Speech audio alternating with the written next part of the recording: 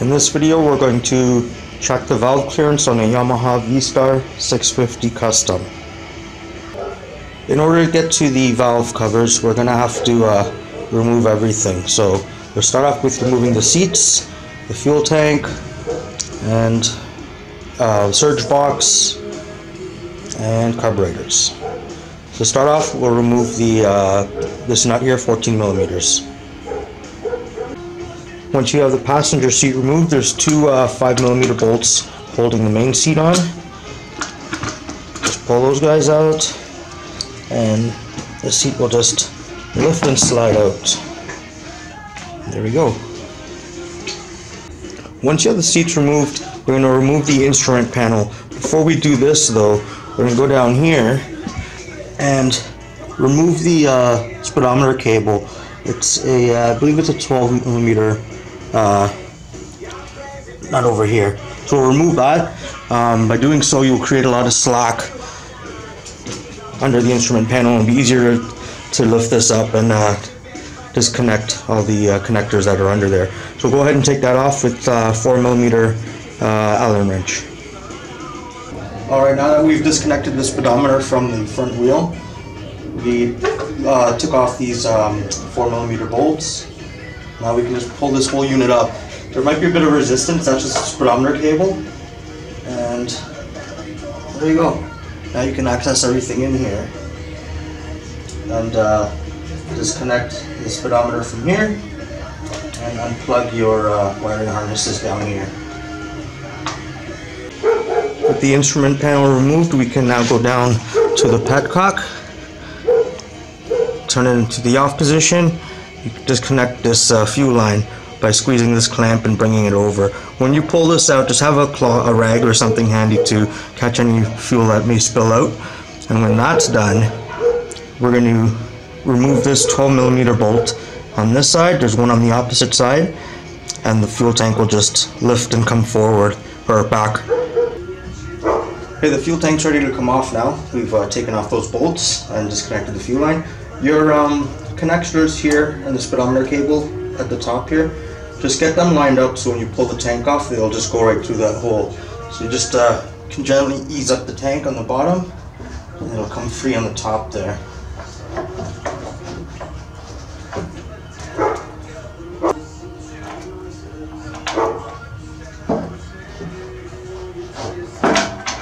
There you go. Next up is to remove the air filter assembly.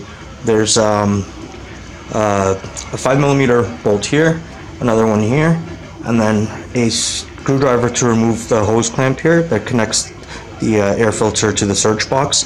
So we're going to disconnect that and these two bolts. Alright, with the hose clamp disconnected up here, these two bolts removed, we just got to pull out the bottom of the air filter. It's got a plug that's kind of pushed in there, a rubber plug. So just give that a pull, and up, down, and off comes your filter. Next, we're just going to disconnect the cylinder head breather hose from here, from the surge tank, and we're going to take the screw off of the surge tank duct.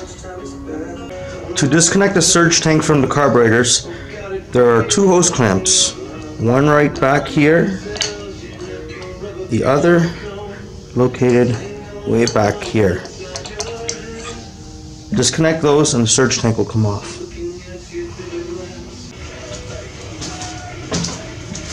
With the cylinder head vent hose removed, disconnected, and the two clamps on the intake head of the carburetors open, we can just grab this surge box and pull it out. Alright, next we're going to disconnect the carburetor vent hose, which is down here. These things get stuck on there pretty well, so you can just, I guess with all this heat and stuff, you can just take a screwdriver, flathead, and just slide it off. There we go. Next we're going to remove the fuel cut solenoids using a 19 millimeter wrench. But just before you do that, follow the wires to the top of the bike and see where they plug in. They have a connector for each solenoid. Unplug those first. Watch for fuel when you take these off. There may be some left over in your bike. And keep track of which one's which. I wrote them down on a whiteboard I keep in my toolbox, so I'll know which one will go back where.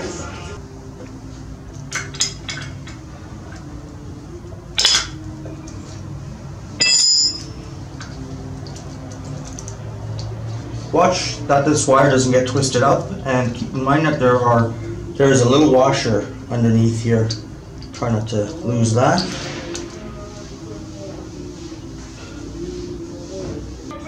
So once you remove the solenoids one at a time, I plug them back into their respective connectors and just keep them to the back of the bike, keep them out of the way. Next, we're going to disconnect the thermal switch. That's this guy. It's connected to the carb heaters. And the throttle position sensor we're going to disconnect also. That's this thick wire right here. Next, we're going to disconnect the hose clamp for the fuel line, which is located at the rear of the carburetor.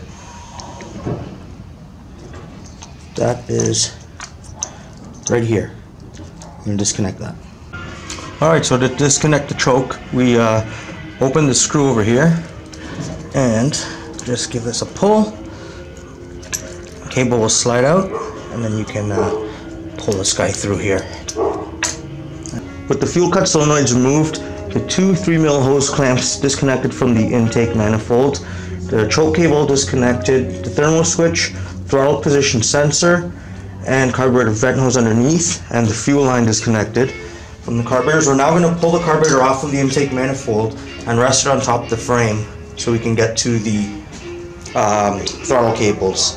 Just watch for fuel pouring out of here when you do this. Might be some left. Get this up. Pull it through the frame. Hope I'm not blocking the camera. And set it on top of the bike. Just plugging up the holes here with some shop rags. There. Just to keep anything from going here. Next, we're going to disconnect the throttle cables from the carburetor. To do so, we're going to open the pull cable first, which is this one. Pull cable can be identified by this adjuster on the top here.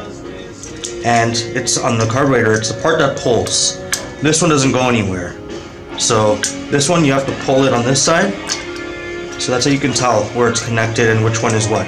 But to do that, we're going to open the adjuster here, the lock nut here, bring the cable through, and I hope I'm not blocking you. Pull this guy off here. And it's a 10mm wrench to do that. And you can do the same with the push cable. So open the lock nut, and you have your slack. Just bring it around, disconnect it like that. And now our carburetor is removed from the bike. Okay, so now we're going to remove the cylinder head cover. I'm going to do the front one first, and keep your spark plug plugged in for now. 5mm, I believe. Take this off. There's 2 bolts up here, and then 2 on the other side. Alright, with the 4 bolts removed now, we're just going to I moved the other stuff out of the way. The throttle cables were dangling down. Watch your fuel filter, there might be fuel in there still. Just slide this cover. But now we're going to remove the lower cover, which is, there's a bolt here, one here, and on the other side. So for the rear cover, we're going to pretty much do the same thing. There's 5mm bolts on both sides. Okay, with those 4 bolts removed now, we can slide this cover out. Just watch the hose here. If your clamp is still on it, just watch it doesn't fall off. Everything, all your connectors and all these things hanging around, just watch where they are. They don't snag on anything, but then this will just slide forward.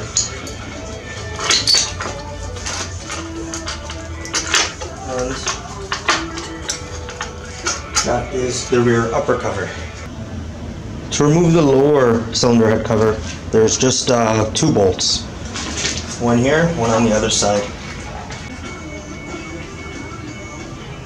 Alright, so when removing the lower cylinder head cover for the rear, there's a little plug up here. That'll just come off when you pry everything out. Just pull, and same on the other side. Also, just pay attention to these things in the hole here. This little metal washer, or what is it, like a collar type thing. These can come out with the bolts, so just be careful you don't lose any. They're on all the covers. Okay, so now we can remove the timing and rotator plug covers, and then after that we can remove the cam sprocket covers and the cylinder head covers. So I'll open those up first. Okay, with those open up now, we can open up the cam sprocket covers with those two bolts up there. With those bolts removed, you can just pull this out, pull gently. Oh, and make sure you've got the top cleaned all around, just so you don't get anything falling inside.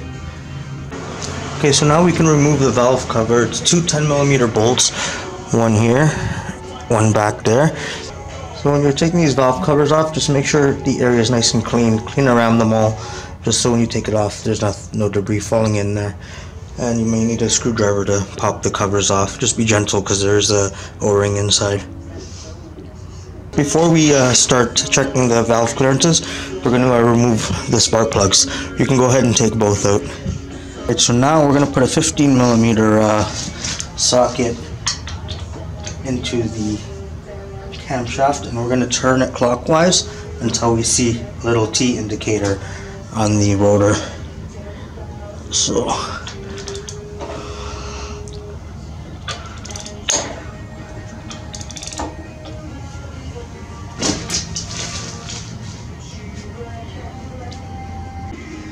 I don't know if you could see that, there's a little T indicator in there, but there's a little notch in the top, so we want to align those by turning the crankshaft. So I'm going to do that. It's just hard to pick up on the camera, and when that happens, we're supposed to align this pointer with, where is it, this dot down here. So we're going to turn it until they line up. Put the 14mm socket in here and just keep turning it until the indicator here is aligned with the point. So you're going to turn it, the T will line up here, but the indicator might be down here. So turn it until they're both lined up, and there'll be a little, there'll be a little free play up here. You can, I don't know if you can hear it, but yeah, so now we can check it with the feeler gauge. With everything at top dead center now, we can check our valve clearance. The clearance is supposed to be between 0.07mm and 0.12mm. I'm going to start off with a 0.08 to see if it'll fit in there, and it does fairly easily. So let's see what a 0.10 does.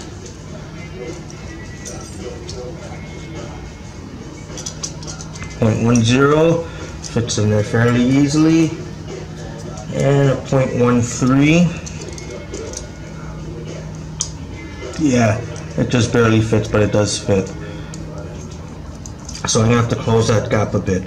In order to do so, you're going to keep your tools close by, get comfortable, keep your feeler gauge, 3mm hex key, 10mm wrench, and I'm just sitting on a tire right now, because it does take a bit of toying with to get this. What we're going to do is open the lock nut on the adjuster screw. So just gently turn that, and now you can put a hex key in there. Okay, so now we can adjust our clearance. Alright, lock nut loosened. I'm going to slide the 0.08mm feeler gauge between the valve stem and the adjusting screw. So it's moving quite freely there. So now I'm going to tighten down the adjusting screw until it pinches that feeler gauge. And there it's pretty tight. There it can move. So So I'm gonna do it when it's just got it, like so, and very carefully tighten down your lock nut.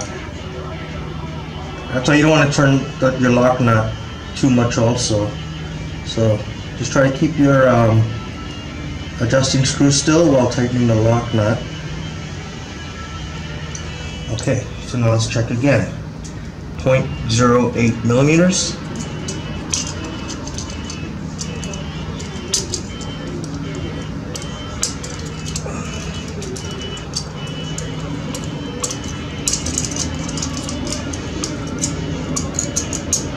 Doesn't want to fit. So I'm going to open this back up. So, lock nut.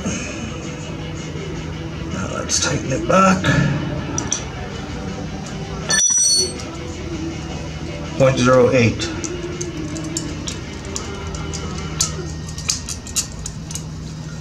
It does fit.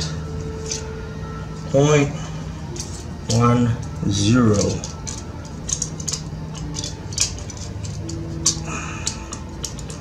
Met with a lot of resistance, but it does.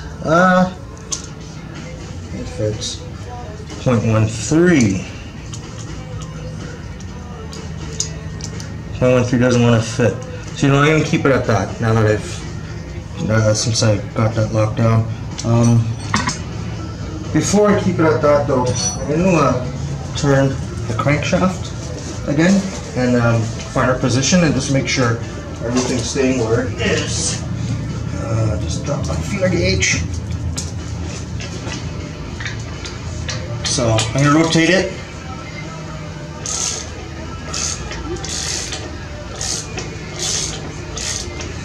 I'm going to do it twice. So I just passed my mark again.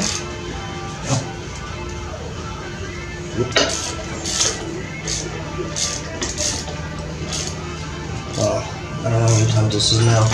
And I'm dropping everything.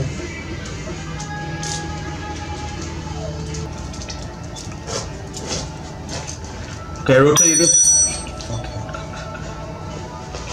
Alright, so I rotated the crankshaft a few times. I'm going to try the 0.08 again. It does slide in there. Let's try the 0.10.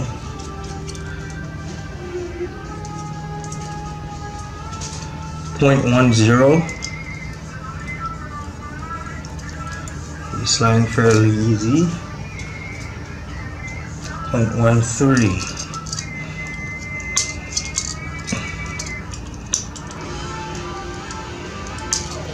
0.13 doesn't want to go.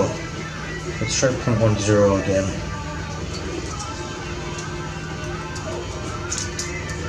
0.10 again.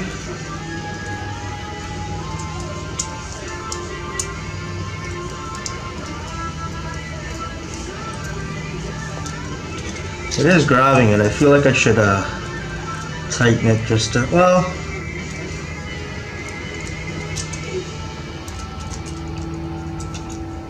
that's 0.10.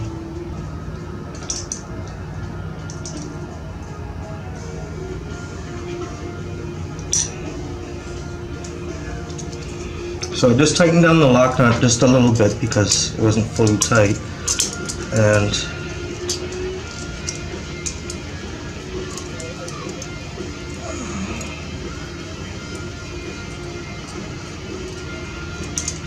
0.08 does fit in there, but I'm feeling it's a little stiff. Well, not. It is fitting. Try 0.10.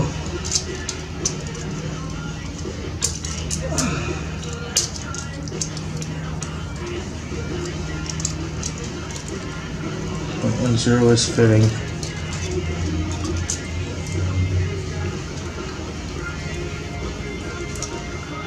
.13.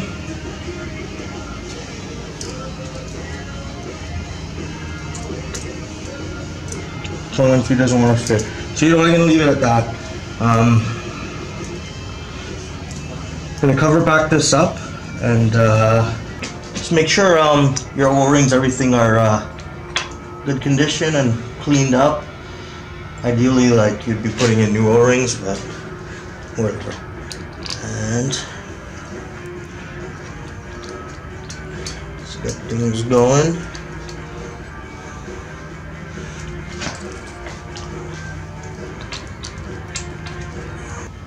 When you get your cover back on, torque the bolts to 10 Newton meters or 7.3 foot-pounds.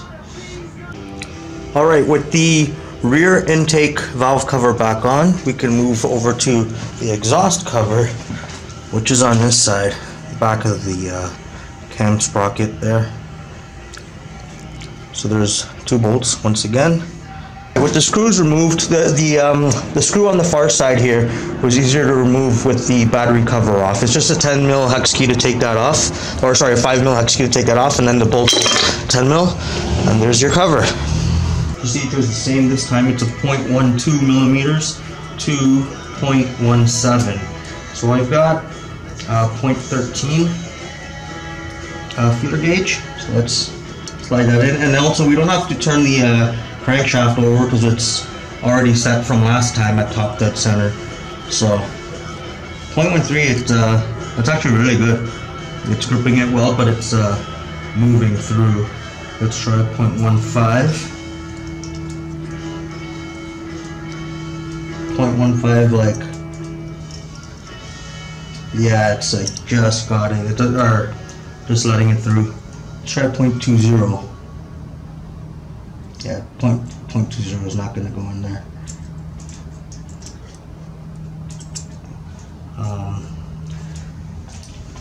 I like how this is looking, so I'm probably just going to leave this one. But first I'm just going to turn the crankshaft over just to see how that will affect it.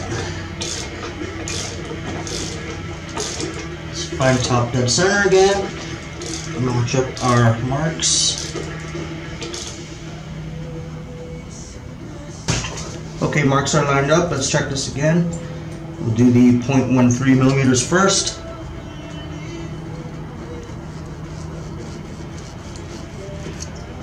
I don't know if you can hear that, but it is dragging. 0.15.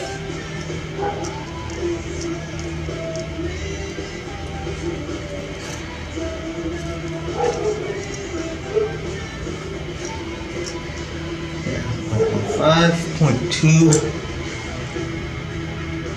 Yeah, 0.2 doesn't want to go.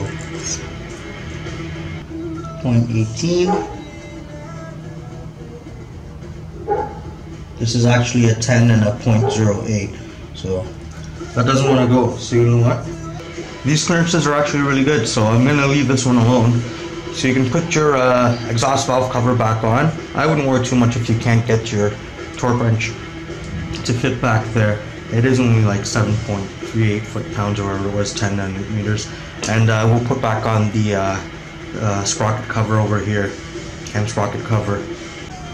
Alright, so before we install the cam sprocket cover, just give it a look and make sure you've got a clean area also where the cam sprocket is. Make sure everything's nice and clean. Make sure your O-ring's alright, and then it'll just snap into place. Just be gentle.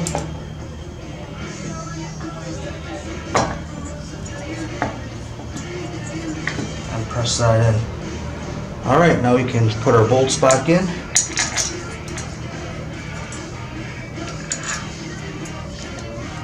And we'll check the torque again, and it's actually the same spec as those 10 Newton meters, 7.3 foot-pounds.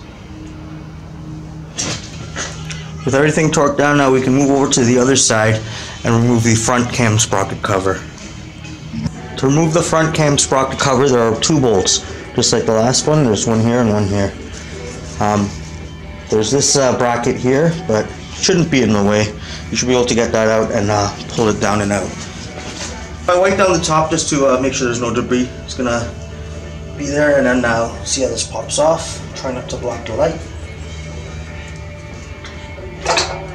There we go. Probably a good idea to wipe down around your O-ring on the plate here. So now we can go ahead and remove the intake valve cover, which is this one right here, and it's right beside the intake, so that's only to tell also. The exhaust one's on the other side. So I'm going to go ahead and remove these two bolts.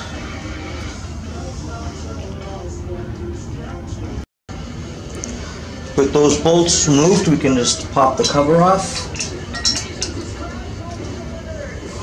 There we go. I also cleaned around the top just to make sure there's no shit gonna fall in there. With the valve cover open and the cam sprocket cover open, I'm going to go on the other side and turn the crankshaft until we get this line up the top dead center. Now when you're doing the front cylinder, you're going to match it up with a little I, not a T mark, it's an I mark. That's the I mark I'm talking about that you're going to have to line up. Fortunately it's on this side, so you got to go back and forth until you find out if you're there. So we got the indicator in the right spot on the other side, and over here it's looking good also. On the front cylinder it can be off a full tooth sometimes, so that's actually where it should be. So now we can go ahead and check our valve clearances. Alright, so now we can go ahead and check our clearances. This is the intake valve of the front cylinder, so it should be 0.07 to 0.12 millimeters. So I'm going to go on the other side now and check, see how this goes. 0.08,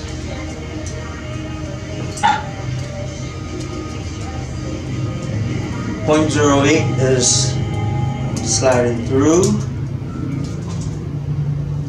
Let's try 0.10.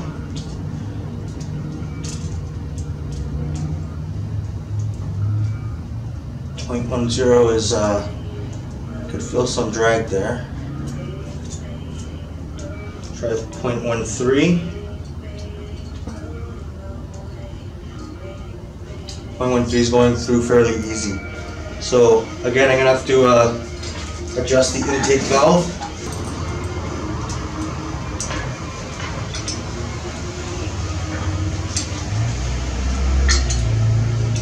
Open the lock nut.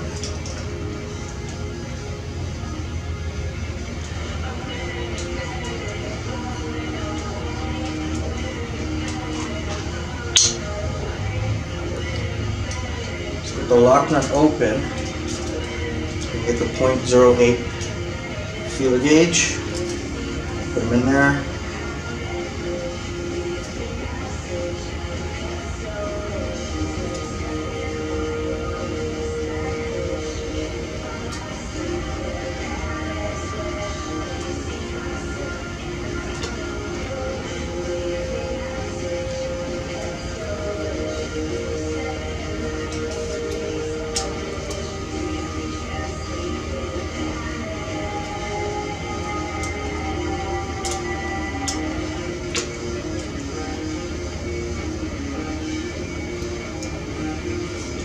I'm going to go ahead and tighten this down, see how that works out.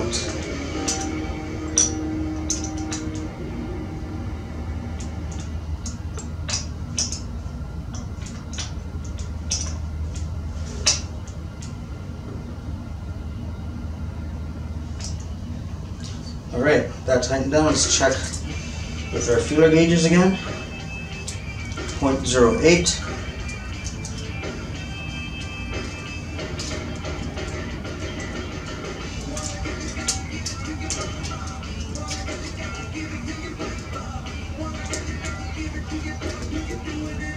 0.08 is going. 0.10.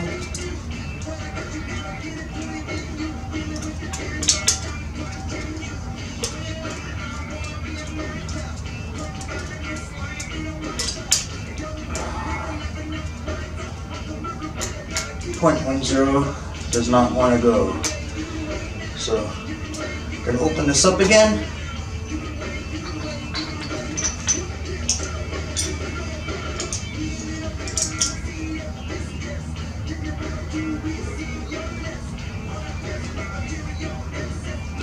So I just open it up a bit and tighten it back down. Let's try 0.08.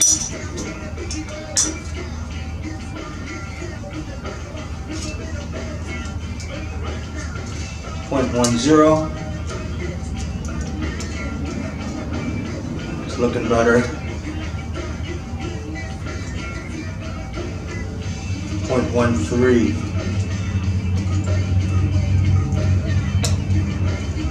0.13 doesn't want to go, so I'm just going to tighten this a bit more.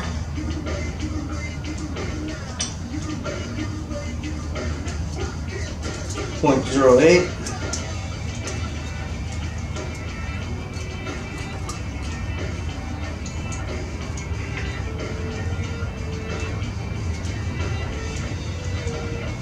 0.10.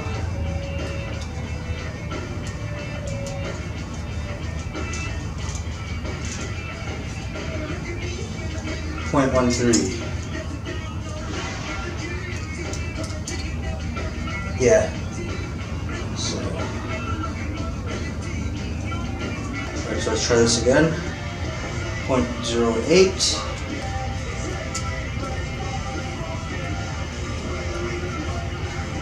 Fits. I can feel some nice drag. I think this is going to be it. 0.10.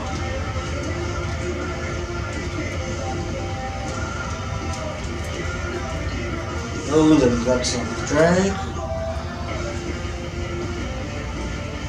0.13. 0.13 isn't fitting, so I'm keeping these settings. I'm keeping it at that. So we go ahead and replace this valve cover now. Alright, that valve cover is back on and torqued to spec. Now we will move over to the front. The front exhaust valve cover is hidden behind the horn. It's just it's kind of just deep back there. So you can go ahead and remove that just as you did the other ones.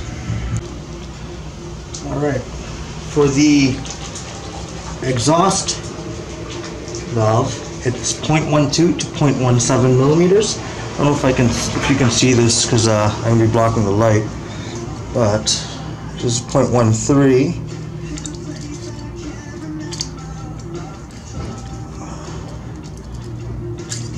0.13 does go in there. Let's try 0.20.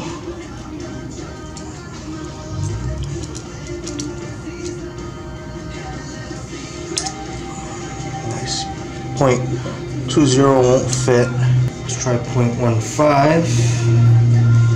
0.15. Oh yeah, that fits with some resistance. I don't know if you can see this, but yeah, I'm happy with this one. I'm going to leave this one also. So I'm going to go ahead and put this cover back on. That's pretty much it for valve clearances. Before we put everything back together though, I just want to touch upon the throttle cables. We had removed those from the carburetor. When we put those back on, we want to make sure they're not twisted. We want to make sure they're on securely. And before you go anywhere with the bike running, just twist your handlebars left, right, and that just listen to the engine. If you hear that engine RPM go up on you, there might be an issue there. Now we can put the front cam sprocket cover back on. I wiped down the area and make sure it was free of dirt. Just on both parts. Just slide this under the bracket and push her in. With the front cam sprocket cover back on, go ahead and torque that down. It's 7.3 foot-pounds. Go ahead and put everything back together. Replace the covers. This one here. This guy down here. Just make sure everything's nice and clean before you do this. I'll put the spark plugs back, and I put whatever this thing is back on. Now I'm going to put both of the lower covers on and the upper covers. Put the boots back in onto the spark plugs. The upper and lower cylinder head covers are back on. Now I'm going to put the carburetor back on. Well, first I'm going to connect the push and pull cables to the throttle. So our push and pull cables were put back on, and just make sure when you're doing this that you don't get the cables here twisted. Like, don't twist them around. I've seen that before, but yeah, just check your throttle too. Make sure you got some free play there. Now's a good time to lube it, but I'm actually running out of time, so I'm gonna do that another time. Now we're going to put the carburetor back onto the intake manifold. So when you're putting the carburetor back on, your the nut, the bolt way back there that you used to tighten it, it's the one in the background, the furthest one. Tighten it all the way to the spacer, and open it as much as you can before you push the carburetor down, and check both sides, make sure that it's sitting properly, you don't want any leaks there, and then tighten them right down to the spacer. But push them down, you'll know when they drop down, you'll feel it. Alright, and now we're just going to connect back that breather hose. So now I'm going to connect back the solenoids. This one was the rear one actually, and don't forget there was a washer that went with them. Connected both fuel cut solenoids, connected the thermal switch, connected the throttle position sensor, connected the clutch cable on that side.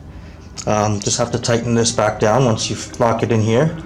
Hope you can see that. Let's keep going. Fuel line has been connected to the rear carburetor. The carburetor vent hose has been connected to that part on the frame on the back here, down there. I don't know if you can see it.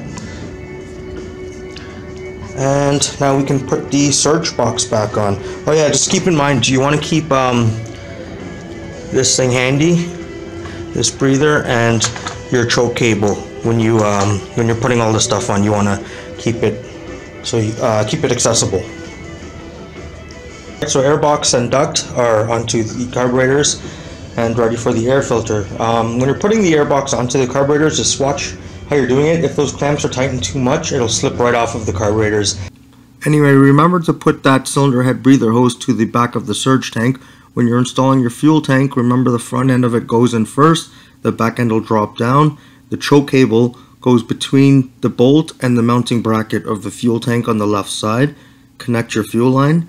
Your speedometer cable will connect to the instrument panel first, then the wiring harnesses. Push that down, and the speedometer cable can be mounted to the front wheel. When you're mounting the speedometer cable to the front wheel, it fits into the hole. It's a square hole with a square cable, so line that up where your speedometer won't work, and put your seats on. You can go ahead and put on your air filter, your covers that you've taken off. This is where I'm going to end it, because I'm actually in the process of putting on a hypercharger, so the reason for this video was for that, and I figured I'll tackle the valve covers at the same time.